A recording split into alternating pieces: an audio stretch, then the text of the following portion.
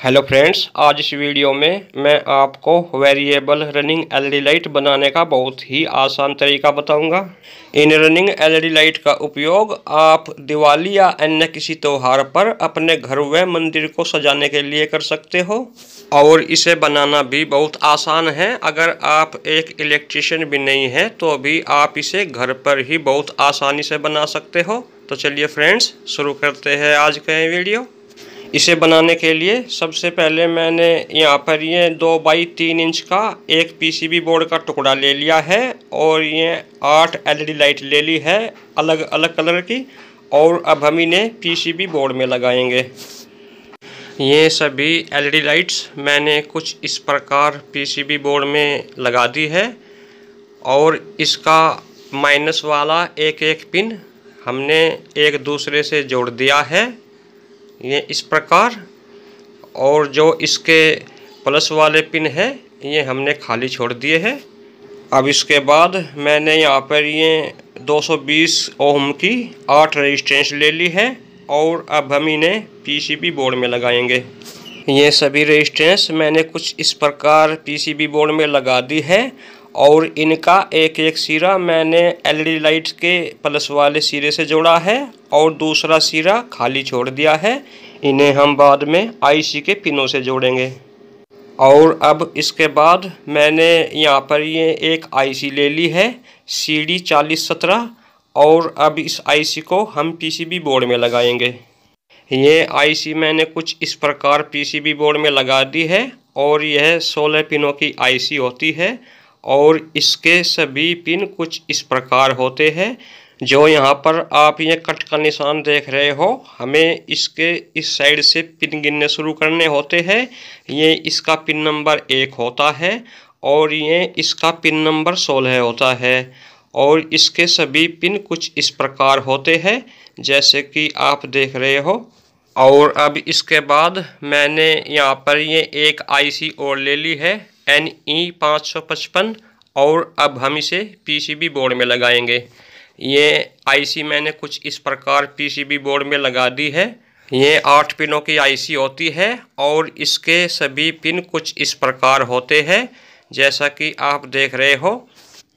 ये कुछ इस प्रकार दोनों आईसी के 4-4 पिनों को मैंने सोल्डिंग कर दिया है और अब हम यहाँ से और यहाँ तक एक प्लस वाली लाइन बनाएंगे और यहाँ से यहाँ तक हम माइनस वाली लाइन बनाएंगे।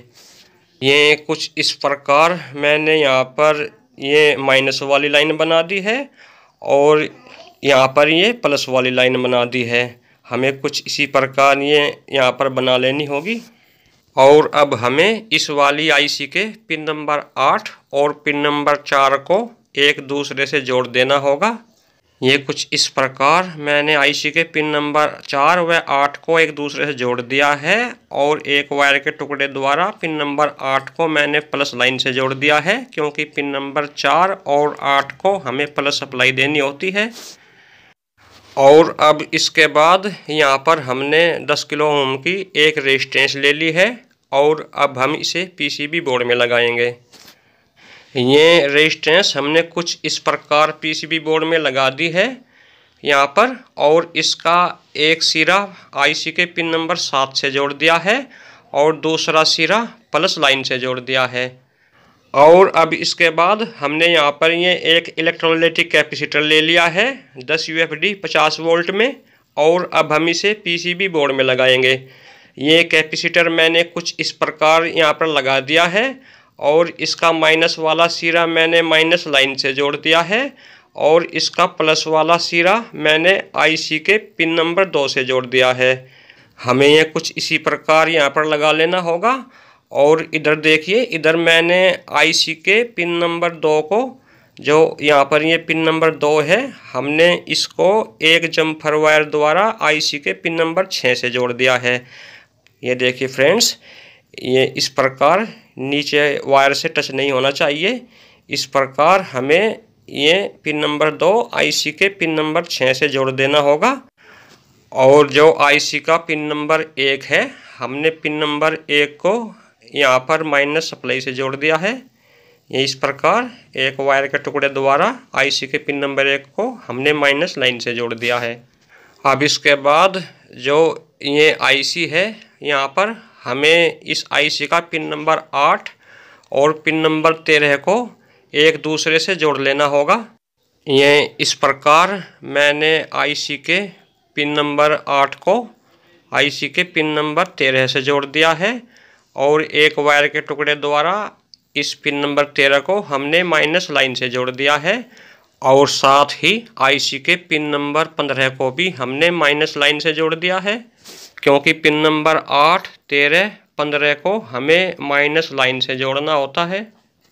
और अब इसके बाद हमें इस वाली आईसी के पिन नंबर 14 को हमें इस वाली आईसी के पिन नंबर 3 से जोड़ देना होगा। हमने कुछ इस प्रकार एक वायर के टुकड़े द्वारा इस आईसी के पिन नंबर 14 को इस आईसी के पिन नंबर 3 से जोड़ दिया है। और अब इसके बाद जो आईसी का पिन नंबर 16 है, हमें इस पिन नंबर 16 को एक वायर के टुकड़े द्वारा प्लस लाइन से जोड़ना होगा, क्योंकि आईसी के पिन नंबर 16 को हमें प्लस वोल्टेज देनी होगी। ये इस प्रकार मैंने एक वायर के टुकड़े द्वारा आईसी के पिन नंबर 16 को प्लस सप्लाई से जोड़ दिया है, क्योंकि पिन नंबर 16 को हमें प्लस वोल्टेज देनी होती है। और अब इसके बाद जो यहाँ पर ये रेजिस्टेंस का एक एक सिरा खाली है, हम इनके कनेक्शन आईसी से करेंगे। हमने इन सभी रेजिस्टेंस के कनेक्शन यहाँ आईसी से कुछ इस प्रकार कर दिए हैं। जो आप ये पहले नंबर की रेजिस्टेंस देख रहे हो, हमने इसका वायर आईसी के पिन नंबर 2 से जोड़ दिया है। और जो ये दूसरे नंबर की रेजिस्टेंस है, इसका वायर हमने आईसी के पिन नंबर 4 से जोड़ दिया है। और अब इसके बाद जो रेजिस्टेंस नंबर 3 है, उस रेजिस्टेंस नंबर 3 का वायर हमने आईसी के पिन नंबर 7 से जोड़ दिया है। और जो 4 नंबर की रेजिस्टेंस है, उसका वायर हमने आईसी के पिन नंबर 10 से जोड़ दिया है।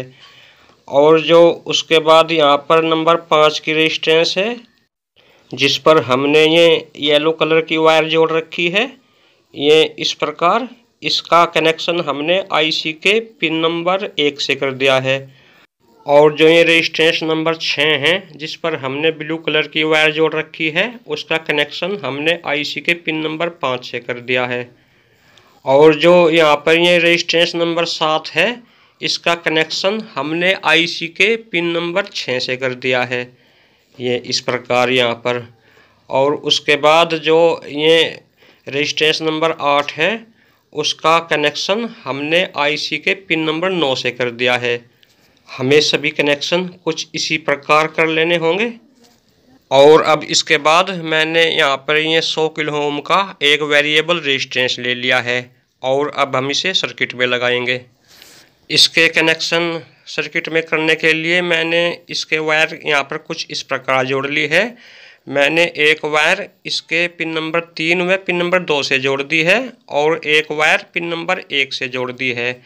और यहाँ पर इस प्रकार हमने ये दोनों वायर IC NE 555 के पिन नंबर 6 और पिन नंबर 7 से इस प्रकार जोड़ दी है। और अब इसके बाद जो LED लाइट के सभी माइनस वाले सिरे हमने एक दूसरे से जोड़ रखे हैं, उन्हें हमने एक वायर के टुकड़े द्वारा माइनस लाइन से जोड़ दिया है। ये सभी कनेक्शन हमें कुछ इसी प्रकार कर लेने होंगे। और इसी के साथ यह सर्किट पूरी तरह से बनकर तैयार हो चुका है और ये इसका सर्किट डायग्राम है। आप इसे ध्यान से देख लें और इस सर्किट डायग्राम का लिंक मैं आपको वीडियो के नीचे डिस्क्रिप्शन में भी दे दूंगा। आप वहां से क्लिक करके इस सर्किट डायग्राम को देख सकते हो। और अब इसे चेक करने के लिए हमने इसके प्लस और माइनस से एक एक वायर बैटरी से कुछ इस प्रकार जोड़ दी है। और अब हम इसको चेक करने के लिए बैटरी की दूसरी वायर भी इस पर सोल्ड कर देते हैं।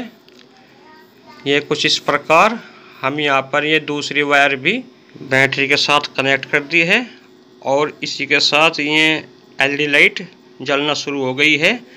ये इस प्रकार एक के बाद एक सभी LED लाइट ऐसे ही जलेगी। और इसकी स्पीड कम या ज़्यादा करने के लिए मैंने इसमें ये वेरिएबल रेजिस्टेंस लगाई है। हम इस पर एक नॉब लगा लेते हैं और हम इससे इसकी स्पीड कम या ज़्यादा कर सकते हैं। ये इस प्रकार हम यहाँ से घुमाकर इन एलईडी लाइट की रनिंग स्पीड कम या ज़्यादा कर सकते हैं। ये इस प्रकार जैसे ही मैं यहाँ से इसे घुमा रहा हूँ उसी प्रकार इन लाइट की स्पीड तेज़ हो रही है। ये इस प्रकार यहाँ से इसे घुमाकर आप इनकी रनिंग स्पीड कम या ज़्यादा कर सकते हो। और ये सभी कंपोनेंट्स आपको किसी भी इलेक्ट्रॉनिक्स स्पेयर पार्ट की दुकान से आसानी से मिल जाएंगे, या फिर आप इन्हें ऑनलाइन भी मंगा सकते हो। और आप इस सर्किट को 909 वोल्ट का ट्रांसफार्मर लगाकर भी पावर सप्लाई दे सकते हो। और दोस्तों, अगर हमारा वीडियो पसंद आया हो तो इसे लाइक व शेयर ज़रूर करें, और साथ ही हमारे चैनल को भी सब्सक्राइब करें ताकि हमारी आने वाली हर नई वीडियो की सूचना आपको मिलती रहे। मैं आगे भी आपके लिए ऐसी ही बेहतरीन वीडियो अपलोड करता रहूँगा।